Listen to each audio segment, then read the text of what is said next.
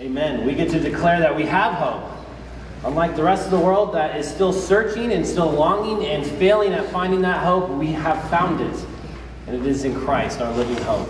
What a joy to sing that and declare that together as a church body. Well, this morning we come to the end of our study of 1 Thessalonians. We come and we wrap up this letter, all 5 chapters of it that we have tackled. And we come to conclude, and as you can see, I titled this message, A Growing Church. A Growing Church. Last time, if you recall, the message was a Spirit-filled church. What does a Spirit-filled church look like? And we got to delineate that, describe that, and talk about what does it really mean when we use that term Spirit-filled, especially in relationship to maybe a whole body of believers together. What does a Spirit-filled church look like? And we saw that that really hinges very much so on the Word of God. Our willingness to desire and receive the Word of God and then to discern according to the Word of God. Well, as we come to the end of 1 Thessalonians, we now shift and we get to see what a growing church will look like. Because as we know, this was a great study for us because the church at Thessalonica was a baby church, a new church. Not very many months and years old. A young church that Paul spent a little bit of time with, saw a church established, and then was rushed out of town. And so as he's later on in his journey, he's writing this letter back to the believers at Thessalonica. And so we get to see the joy of what God had accomplished in his supernatural ability through the work of the Spirit, the gospel going forth, and a church being formed under such difficult circumstances and a short amount of time in Thessalonica. But that's not it. It doesn't end there. It doesn't end with the fact that, hooray, a church was established and they're still alive, but to progress and to move forward and to grow, of course, is the goal. For the church to mature is the goal. And so this morning we're going to see as Paul leaves off this letter, he leaves off with some encouraging notes and comments on this very subject. That the church at Thessalonica would be this, a growing church. A church that is not just simply surviving, a church that's not complacent or stagnant, but in fact a growing and progressing church in this way. So let's look at our text and let's finish our study of 1 Thessalonians. And we look at chapter 5, verses 23 through 28. Paul ends the letter with this. Now may the God of peace himself sanctify you completely. And may your whole spirit and soul and body be kept blameless at the coming of our Lord Jesus Christ. He who calls you is faithful. He will surely do it. Brothers, pray for us. Greet all the brothers with a holy kiss. I put you under oath before the Lord to have this letter read to all the brothers. The grace of our Lord Jesus Christ be with you. So we come to the end, and just like beginning of letters in the New Testament, it is often common for people to space out and think, okay, yada yada, let's get to the good stuff. And so it's possible that you could come to the end of a book like this and do the same thing. Say, oh, these are Paul's final remarks, and of course it's, just kind of wrapping up his little, letter to this church that we're not really a part of, so we can just skip over that and get into 2 Thessalonians or something like that. But no, there's actually a lot here. And this is good for us to consider as we look at what a growing church looks like. And we see this in 4 parts for us this morning. So we're going to begin by looking at part 1 and what we see clearly as the Apostles' Prayer. The Apostles' Prayer. And this does seem like a fitting way to end. We mentioned that Paul had this habit of praying, and he would do it so often that it would even come in the middle of the letter. And that happened already in chapter 3. At the end of chapter 3, he burst out into a prayer for the Thessalonians. And so now we come to the end of the letter, and he prays again. He prays again. Look at verse 23. Now may the God of peace himself sanctify you completely, and may your whole spirit and soul and body be kept blameless at the coming of our Lord Jesus Christ. So let's look at this one prayer here in this one verse, and we see 2 clear things that Paul is praying for the Thessalonians. Paul prays for their sanctification and their preservation. You can boil it down to that. He prays for their sanctification and their preservation. Those are the 2 things. So let's consider this prayer for a moment here. First, let's look at his prayer for their sanctification. That's how he begins verse 23. Now may the God of peace himself sanctify you completely. Right there, the word being used. Now may the God of peace himself sanctify you completely. Notice a few things, though, about this phrase in Paul's prayer for their sanctification. First, let's just remind ourselves of the context of this prayer. This prayer for sanctification has a context. Where are we in the study of this letter? We're at the end. I already mentioned that. And Paul has given several commands in the second half of 1 Thessalonians. Most notably was the command for them to be sanctified. In fact, if you go back in your Bible to chapter 4, go back in 1 Thessalonians 4, and you look right there at verse 3, it was very clear. For this is the will of God, your sanctification. Their sanctification. Their growth, their maturity, their looking more like Christ, their holiness. This is very clearly what Paul commanded as he shifted in chapter 3 to chapter 4 to start to give more application and commands to this church. Well, what else has he commanded the Thessalonians? Let's put this all in context. We see that clearly in chapter 4, verse 3. He said to be sanctified. He goes on to say to abstain from sexual immorality. In chapter 4, verses 9 and 10, he commands them to excel in brotherly love. In verses 11 and 12 of chapter 4, he commands them to live quietly, work with their hands, and depend on no one. In the end of chapter 4, verses 13 through 18, it wasn't just a neat passage about the rapture. He encouraged them to actually comfort one another with those words of Christ's return. In chapter 5, still talking about the return of Christ in the day of the Lord, in verse 6, he commanded them to keep awake and be sober. Later on in verse 11 of chapter 5, he again commanded them to encourage one another about the return of Christ. Then in chapter 5, verse 12, we had this rapid-fire series of commands to live with love, respect, and peace among church leaders and one another in verses 12 and 13. In chapter 5, verse 14, he commanded them to minister to one another, to admonish and encourage and help and be patient with everyone. In verse 15, he commanded them to not repay evil, but to do good to one another. In verses 16 through 18, rejoice always, pray without ceasing, give thanks in everything. And then in verses 19 through 22 of chapter 5, desire the word and discern through the word. Well, these commands have included a host of what I would say are both personal, individual commands and corporate, collective commands. Commands that he gave to the church that they need to live out specifically for themselves, and then they need to live out together as a church body. Both. Commands that are both throughout chapters 4 and 5. So the context of Paul's prayer for sanctification includes this dynamic. Individual commands to be obeyed, and collective commands for the church to obey. So all of what Paul has just written is on his mind as he prays for this, the sanctification of the Thessalonians. Namely, we could say this then, both their individual and corporate sanctification. Their individual and corporate together growth and practice of Christ-likeness. That's the context of this command. After laying out all these commands, Paul can't help himself. He says, you need prayer. So I pray to you. I pray for you. I pray that the God of peace would actually sanctify you in this. But notice something else about this prayer of sanctification. Notice the channel of power in this prayer for sanctification. Pretty clear. Paul does not pray for the Thessalonians to sanctify themselves, although he's made many commands for them to obey. And to be very clear, this doesn't absolve the responsibility that they had in living sanctified lives of Christ-like obedience. We know this from a passage that we saw in our study and discipleship groups. A very great passage that puts both these things together in Philippians 2, verses 12 and 13. Therefore, my beloved, as you have always obeyed, so now, not only as in my presence, but much more in my absence, work out your own salvation with fear and trembling. Responsibility.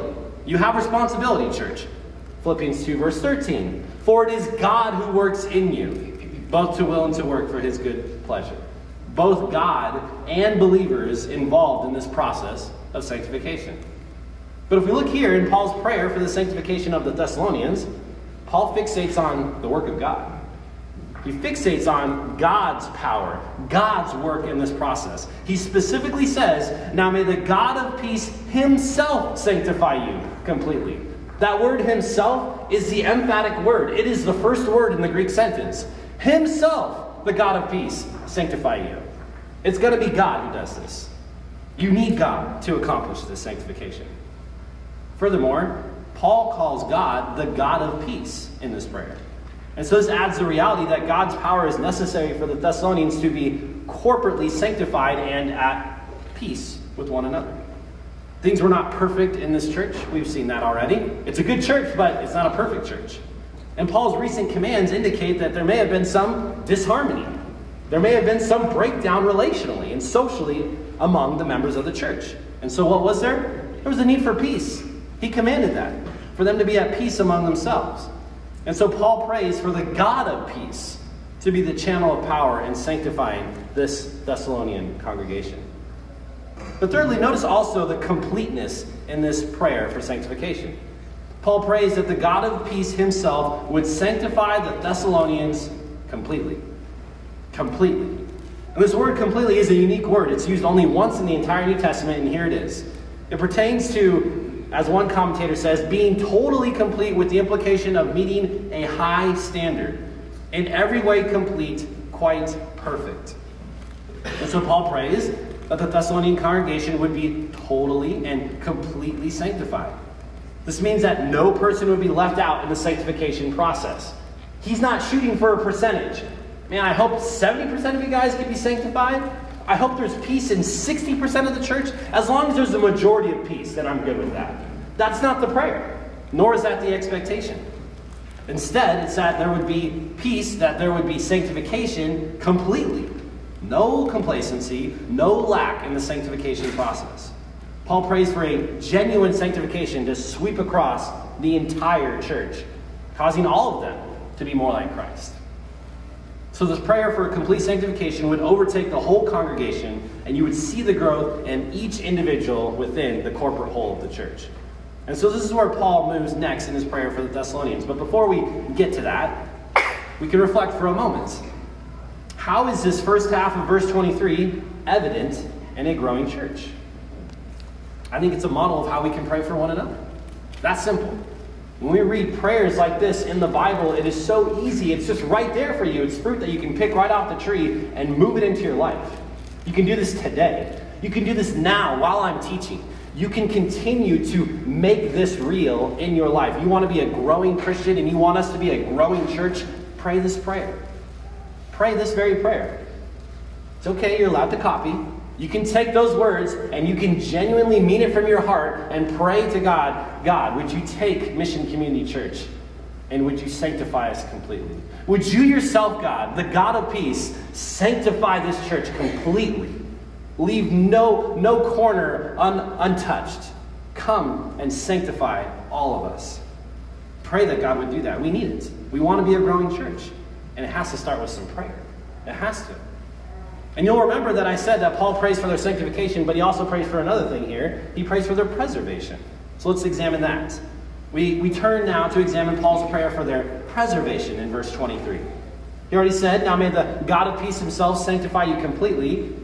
He goes on and says, and may your whole spirit and soul and body be kept blameless at the coming of our Lord Jesus Christ. So let's notice a couple things about this prayer for preservation. First, notice the completeness of this prayer for preservation. May your whole spirit and soul and body be kept blameless. He's really concerned about this idea of completion and completeness. He really wants sanctification to be for the whole church, and he really wants this preservation to be for the whole church and the whole person. It's very similar. This is a similar word too. He says, may your whole spirit and soul and body. Paul's not content with the half-hearted, hypocritical Christianity that tries to enter into heaven. Paul prays for the Thessalonians to have a full, complete, and wholehearted commitment to Christ that is preserved to the very end. To show the completeness of this prayer for preservation, notice Paul's thorough wording. He doesn't just use the word whole. Notice how he continues to go on and stack this up. May your whole spirit and soul and body be kept blameless. Now, some have taken this verse and they've kind of fixated on a debate. What does this verse mean about man? What makes a man? What makes a person? What makes us human, you could ask. And so some people say, well, are we made up of two parts? Are we material and immaterial? And so we're dichotomous, we're two-part individuals. And some people say, no, we're trichotomous. We're three parts because of what Paul says here. And I'm just going to say, to fixate on such a debate from this verse is really just to miss the point of the verse. That's not what Paul is wanting us to do. What he really wants to do is simply pray for a complete and whole preservation of the Thessalonian saints. That's what he wants. I would say, if you want to know a parallel of what this looks like, it's very similar to what you find in the book of Deuteronomy that Jesus quotes in his life and ministry. You know this when Jesus was actually tested. Well, Jesus, what's the most important law? What's the greatest? And you know Jesus' answer. He says very clearly, he didn't make it up, he just took it right from Deuteronomy 6. Deuteronomy 6, the passage we know, Hear, O Israel, the Lord our God, the Lord is one, and you shall love the Lord your God with all your heart, with all your soul, with all your might. And so to take that verse even to go, okay, Jesus, what are you teaching? That there's 3 parts to a man, or 4, or 2? What are you saying here? I think he would laugh and say, you know exactly what I'm saying. Love God with everything. Everything you have. Your whole being, the totality of your existence is for God. And so what's Paul doing? Something very similar. He's praying for an endurance and a perseverance among the Thessalonian saints that is all-encompassing. Everything. Everything of them as individuals, everything of them as a church. Paul prays that nothing would be held back or left unsurrendered to Christ when he returns. And so this brings us to our next observation in this. Notice also the culmination of this prayer for preservation. There's a culmination here, and it's seen, as he says at the end of verse 23, that your whole spirit and soul and body be kept blameless at the coming of our Lord Jesus Christ. At the coming of our Lord Jesus Christ. Paul's prayer is that the Thessalonians would be preserved to the very end. To the very end. The culmination of this preservation in Paul's mind is the return of Christ, the second coming. Just like the servant that worked until the master returned or stayed awake until the return of his master, Paul also is praying that the Thessalonians would be blameless and ready for the return of Christ. So why is this prayer important? Why is this prayer for preservation an important prayer to pray? Because any amount of holding back or failure to follow on the part of the Thessalonians would risk the very status of their salvation. Any holding back, any half-hearted commitment, any limping and going on the fence would question and bring to risk the status of their own salvation. If the work of salvation causes God's Spirit to really dwell in someone, if when someone is saved they receive the Spirit of God, then it follows that the work of the Spirit will be seen in that person's life. Sanctification will follow where there's actually been salvation. If there's been salvation, you will see sanctification. And if sanctification is completely being worked out in the life of a believer, then it also follows that they will be preserved to the very end. That they in fact will endure and preserve to the end. But a breakdown in sanctification and commitment to Christ would cause questions, wouldn't it? If someone is just not interested in following Christ completely, maybe a couple times a week or a couple moments in their year, then will they really be preserved? And will they make it to the end? If someone's not desiring to live for Christ fully, then have they really been saved to begin with? Those are honest questions that have to be asked. And so Paul prays for a complete sanctification that results in a complete and total preservation at the return of Christ.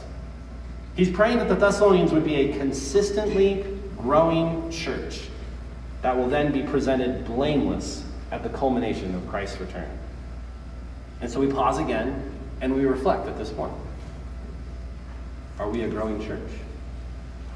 Do we want to be a growing church? Do you want to be a growing Christian? The implications are massive. If we are increasing in our complete sanctification, then we look forward to a complete preservation and blameless status before Christ at his return. In other words, we stand before Jesus and we're not scared or afraid that somehow he's going to say, let's see if you make it. You don't have that. You have confidence instead. But if we falter in giving all of ourselves to this process of sanctification, then our confidence at the return of Christ, it diminishes. So what do we need? We need to pray. Pray for the total sanctification of each other so that we might be completely preserved by God when Christ returns. We must be a growing church, and the stakes could not be higher. If you think of this idea of being a growing church and you almost kind of have it in your mind that there's this competition maybe, and you get into heaven and you get to see, oh, what did we get? Did we get in the top 10? How did MCC rank? Where did I rank among other Christians? We have it all wrong. Completely wrong. The stakes are so high because the second that there's letting off the gas and a braking here and not really caring there and a little more distraction there, it brings into question the whole work of God to begin with. Have you even really been saved? Are we really even a church that's reflecting Christ?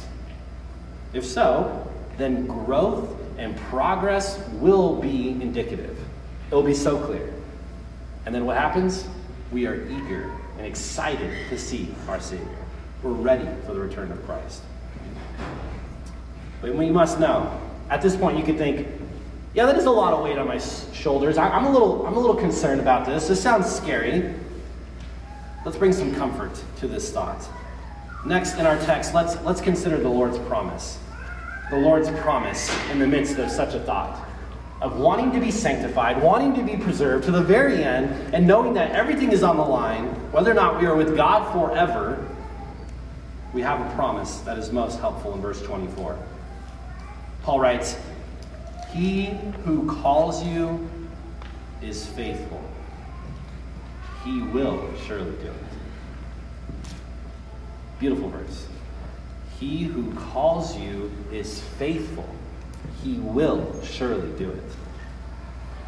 After praying for the sanctification and the preservation of the Thessalonians, Paul writes a most balancing, and here what we find, a helpful promise.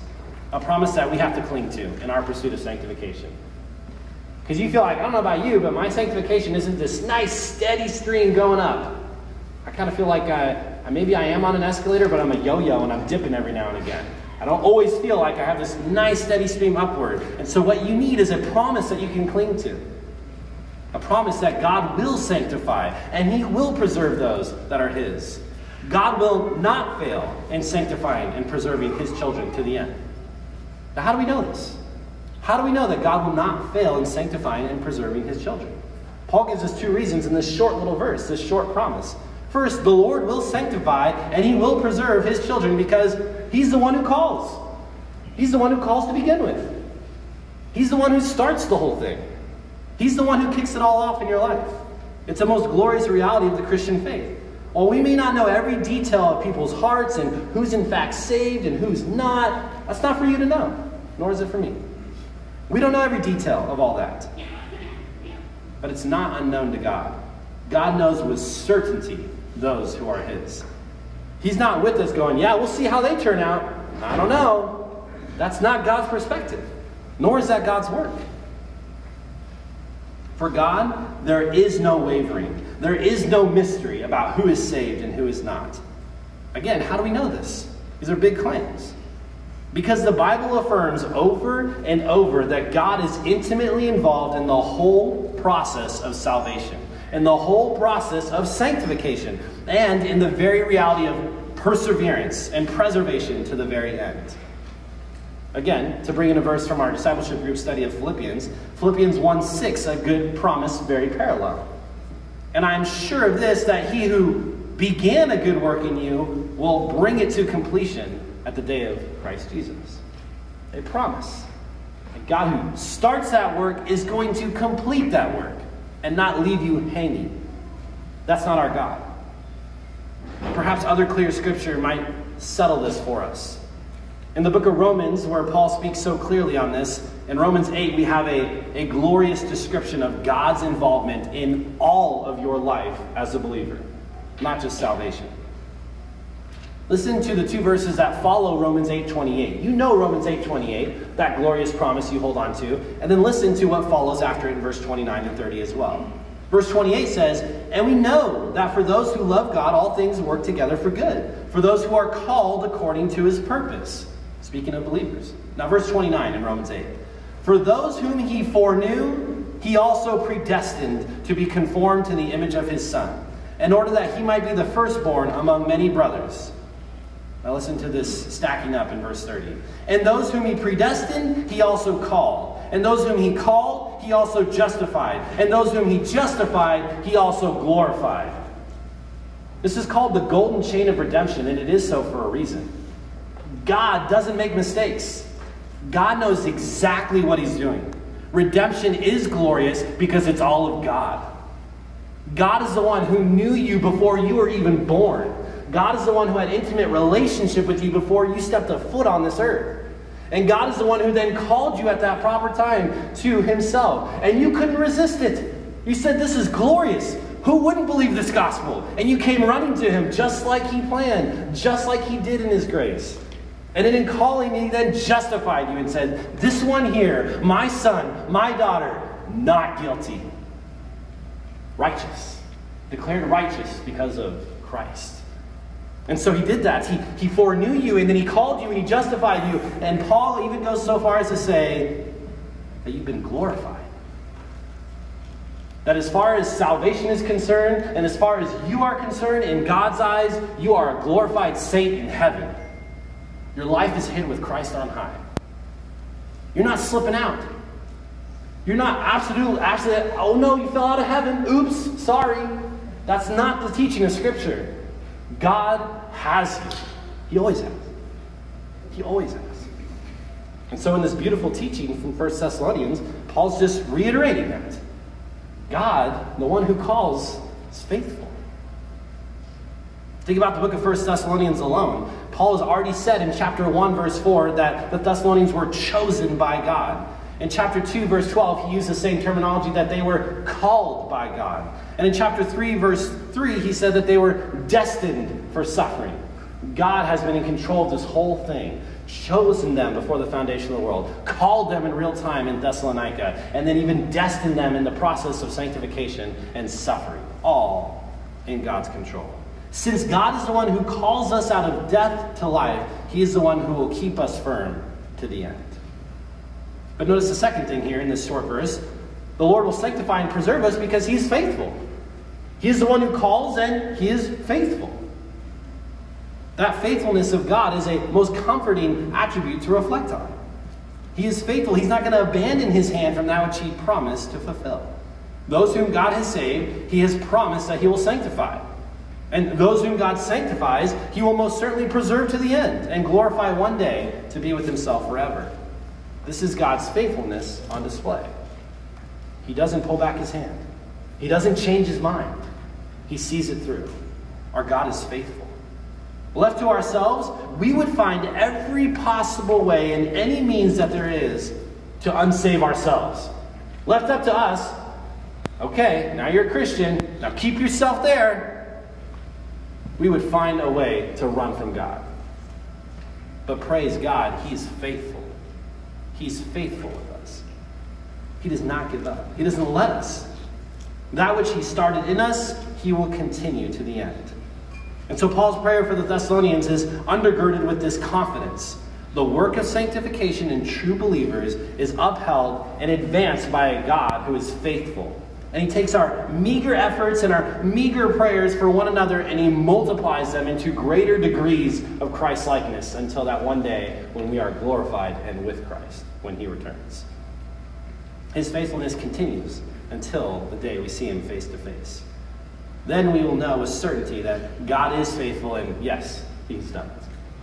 He's done it. We've asked the question, are we a growing church? Are we a growing church? We have to recognize that a growing church must have a balanced perspective in all this. They must recognize the ability that we have and the responsibility to be praying eagerly for this. God, sanctify us wholly. God, preserve us to the end. Don't let us just take the wrong path, and don't let us just decide we're done with this. God, sanctify us and preserve us, and of course you will. You're faithful. You're the one who called us to begin with. You will.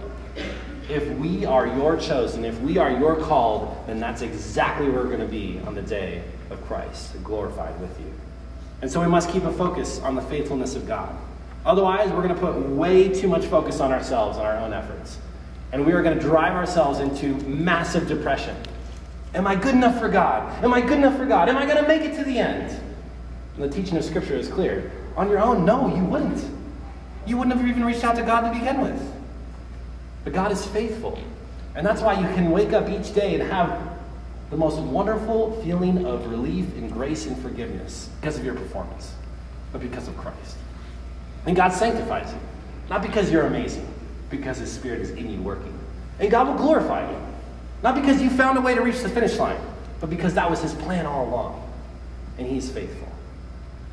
A growing church needs to have this focus, this proper focus on praying persistently for this, but at the same time resting in God's faithfulness and trusting in his work. We come to a third point in our text this morning, and we see the church's practice a call to some commands that Paul leaves off for the Thessalonians. Some practices, some commands for them as he finishes this letter. The church's practice in verses 25 through 27. He says, "Brothers, pray for us. Greet all the brothers with a holy kiss. I put you under oath before the Lord to have this letter read to all the brothers." 3 commands are delineated by Paul for the Thessalonian church to practice. And so we look at all 3 of these in 3 verses that are before us. In verse 25, first, Paul commands prayer. Paul commands prayer. Verse 25, "Brothers, pray for us." Brothers, pray for us. And it's a good reminder that Paul was not above anyone. And Paul was not in this position where he could say, "Oh, I know you need lots of prayer. Oh, I'm good. Don't waste your prayers on me. Pray for yourselves. You really need it." It's not the case. Paul requested prayer often. Paul, too, needed much prayer. Think about how he requests for prayer elsewhere in other letters in the New Testament. In Romans 15, verses 30 through 32, he says, "I appeal to you, brothers, by our Lord Jesus Christ and by the love of the Spirit, to strive together with me in your prayers to God on my behalf, that I may be delivered from the unbelievers in Judea, and that my service for Jerusalem may be acceptable to the saints, so that by God's will I may come to you with joy and be refreshed in your company." Ephesians 6, 18 through 20. He says, "To that end, keep alert with all perseverance, making supplication for all the saints, and also for me, that words may be given to me in opening my mouth boldly to proclaim the mystery of the gospel, for which I am an ambassador in chains, that I may declare it boldly as I ought to speak." Philippians 1, 19 and 20. "Yes, and I will rejoice, for I know that through your prayers and the help of the Spirit of Jesus Christ, this will turn out for my deliverance. As it is my eager expectation and hope that I will not be at all ashamed, but that with full courage now, as always, Christ will be honored in my body, whether by life or by death." Colossians 4, 3 and 4. "At the same time, pray also for us, that God may open to us a door for the word, to declare the mystery of Christ, on account of which I am in prison, that I may make it clear, which is how I ought to speak." He asked for prayer a lot. He asked for prayer more than you realize, actually. There's other verses. He asked for prayer often. He didn't just practice prayer himself. He said, "You are a part of this. We're all in this together. Please be praying for me. Pray for the fellow missionaries as well." But notice why he often asked for prayer. As you go through and look at all these passages where he's often asking for prayer, you see why. And it's not because it's really uncomfortable in this dungeon. I'm kind of sick of being chained to a Roman guard. I just am low on food. I haven't had a milkshake in a while. Right? Like, he's not praying these things. He's praying so clearly, very much task-oriented, focused on what God has for him. Paul's focus is clear. He's there to preach the gospel. And if he's going to get out of jail, it's to give more opportunity for ministry to other churches. If he's praying that he gets a chance to visit a church, it's to minister to them and to keep the gospel moving forward. It's a beautiful example for us. We too should be asking one another, "Pray for me, brother. Pray for me, sister. I need it." And not just because I'm uncomfortable in life. I need prayer because I lose focus. And I forget why I'm here. In the course of a week, why does God have me on this earth? What opportunities are before me? Am I even looking for them? And when I even try to engage, is there an ounce of boldness in me? Do I have any courage? Am I speaking as I ought to speak? Pray for me. We need that. The humility to look at one another and say, "I'm not doing great. Pray for me. Please." So Paul gives us this example of what a growing Christian in a growing church looks like. We are a praying church, and we are humble enough to say, "I need it. Pray for me." Second here, in verse 26, Paul commands greeting of the saints. He commands the greeting of the saints. He says in verse 26, "Greet all the brothers with a holy kiss." A verse that you've been excited to hear explained. Greet all the brothers with a holy kiss. It's interesting, one commentator noted this gesture of affection is commanded 5 times in the New Testament. 5 times. And it refers to the cultural hug and kiss greeting of the first century, which for Christians was to be done righteously in recognition that believers are brothers and sisters in the family of God. And so it's commanded often. This isn't like a one-off where it's like, yeah, in Thessalonica, they're pretty weird. That's just kind of what they do. Yeah, it's kind of, I don't know, whatever. But there's a reality that keeps showing up in all these letters at the end of them that the apostles are saying, greet one another with a holy kiss. And so what else did this resemble? What else did this actually signify for them? Okay, everyone was doing it, but why? What did it mean? What is this greeting all about? Well, different commentators have brought out different aspects of this that are all valid. One aspect is just the simple reality of unity. You are one with someone, they're your friend, and you feel like you're on the same team, same page, there's a unity, and so you have this greeting of not some high five, but a holy kiss. In the early Christian communities, which embraced all social classes, slaves and free, various races, Greeks, Romans, Macedonians, Jews, the holy kiss would serve as an affirmation of their unity as brothers and sisters in the common faith. And so it's hard to imagine this, but we have to go back and really make that attempt and go, that's right. In these early churches, you had people side by side who really were not comfortable with each other. At least not yet. Slaves and free. Greeks and Jews. And people that were saying, I don't even think I should be in this building with you. And if we're going to do a meal, I'm going to step aside and go eat my meal over there. I mean, that's the kind of awkwardness and tension that is there in the first century. And so to get a command like this, it's actually a pretty strong exhortation for them. No, greet each other the same, like you're unified, like you're one. Also the expression of just love and affection among those who have been friends or family. Another commentator writes, it most closely parallels the use of a kiss among members of the same family as a token of their close relationship. Christians have come into the family of God, which knows even closer ties than those of any human family. Thus, it was appropriate that a symbolic greeting be adopted. So if this is the practice, they're saying, this is you in the church. You do this in your family, you understand the love and affection that's there, but now this is not just your family biologically, this is your family spiritually. Even also, another commentator pointed out the concept of peace and reconciliation. Commentator writes, the greeting kiss in the ancient world expressed not merely friendship, but also reconciliation and unity.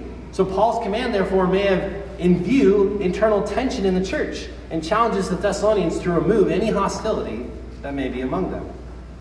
And you call to mind certain passages where the prodigal son returns and the father runs out to meet, and then he falls on him and hugs him and kisses him. Not just, oh, it's my son, I'll give him a kiss, good to see you. But this wonderful feeling and reality of reconciliation and being brought back into peace. Of course, also, in our text, we notice that it's not just this symbol or this sign of unity and love and peace and reconciliation. He also says a holy kiss.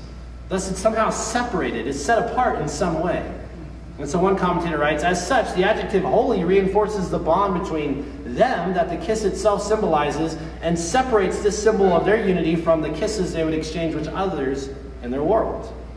So perhaps they had business partners, perhaps they had friends and even biological family, and they had their normal greetings of kisses with them, and now it challenges all that and says, this is set apart from all that. You're with these people for one reason and one alone. Not because you're in business with them, not because you are by blood related to them, but because you are tied to Christ with them. You are in Christ with these people. And so this is a greeting and a holy kiss that's set apart from all your other greetings that you experience during the week with the world. Well, of course, the question is, what does this look like today? We are not in a culture that's dishing out kisses left and right for greetings. What does this look like? One commentator sums it up well. The carrying out of this directive among believers today should be in a form that's acceptable to the culture of the community. What is important is that the members of the church should have some way of expressing visibly and concretely the love which they have for one another as fellow members of the body of Christ. This commentator suggests that it seems that a warm handshake today would be most acceptable under all circumstances. Of course, you have opportunities for this. An embrace, a hug, a handshake, whatever. But the point is clear. We're one in Christ. Let's treat each other like it. We're the family of God. Let's act like it. How does that work if we just ignore each other? How does that work if we just act like we don't exist? That doesn't make any sense. we're here together. And maybe you go into some seminars and maybe you've been in classes where you're like, hey, I'm just here to get this thing done and get out of here. I don't want to make any friends. I don't want to talk to anyone. Should the church be like that? I mean, that would just be terrible. It's me and God. I'm doing my thing. I'll show up to church because God tells me to, but I really don't care for the people there. Well, this is a good place to start. That would be wrong. And in God's eyes, you need to change that. To bring your worship to God when you come this morning meant not just singing praises to God and having a heart that is right towards Him, but having a heart that's right towards each other. An ability to actually have some affection and warmth in your greeting of one another. By God's grace, that's what we're after, especially when we finish this time. We're going to have an opportunity, after we sing our last song, to do a lot of this. And by God's grace, you're excited for that. You want that. I love my brothers and sisters in Christ, and I want to greet them. And I want this affection to fill the room, hopefully. That's what a growing church will look like. If Sunday after Sunday, your main concern is, when is this over? Can I get out of here? You're missing out on a huge command of God. Greet the brothers and sisters in Christ. Greet one another. We have to do this. We get to do this. It's an exciting part of why you hopefully came this morning. Third, in verse 27, Paul commands the reading of the word. He commands the reading of the word, which in this case is his letter in verse 27. I put you under oath before the Lord to have this letter read to all the brothers. It's a strong term as reflected in the ESV. Other versions say, I adjure you, or I implore you, or I charge you. But why such a strong word and command? Because the word, it really is literally that sense of put you under oath to do this. Well, perhaps he's making sure that the idle and disruptive are there to hear this admonishment for them. As we mentioned earlier in the chapter, he talked about people that had quit their jobs and sat around doing nothing, saying, well, when's Jesus going to come back? And feed me in the meantime, because I'm not working anymore, as I sit and wait for Jesus to return. And perhaps Paul's saying, make sure everyone's there when you read this letter. Even those guys, those people. Possible. Or just the reality of what people were not able to do. Many people were not able to read, and many people relied completely on this. They needed someone to read to them to get the truth. Or also the reality that Paul knew as he had this conscious state as he was writing these letters, that what he was writing was of the Spirit, and that it was in fact God's words being spoken in and through him as an apostle. And so all these things stack up that this was important. This was for all to hear. One commentator says, public reading was the foundation of spiritual accountability. I.e., well, we all heard the letter, didn't we? Let's go and do it. No excuses. They just read the letter. We all heard what he just said. Let's go do it. There are no excuses after having that read.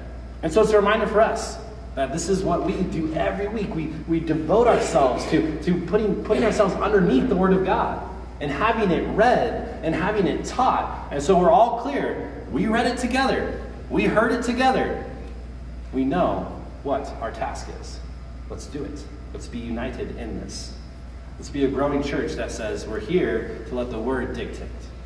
Let the Word dictate what we do.